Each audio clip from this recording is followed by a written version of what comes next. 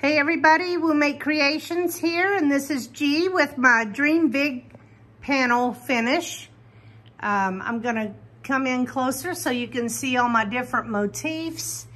I did some matchstick echo quilting in the corners so I could push down the background and have the petals popping forward.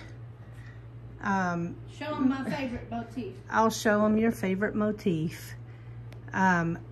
This right here is Sherry's favorite, and that just came to me as I was quilting without a purpose. I was just letting my needle take me wherever it wanted to, and that's what came up, and I really love it.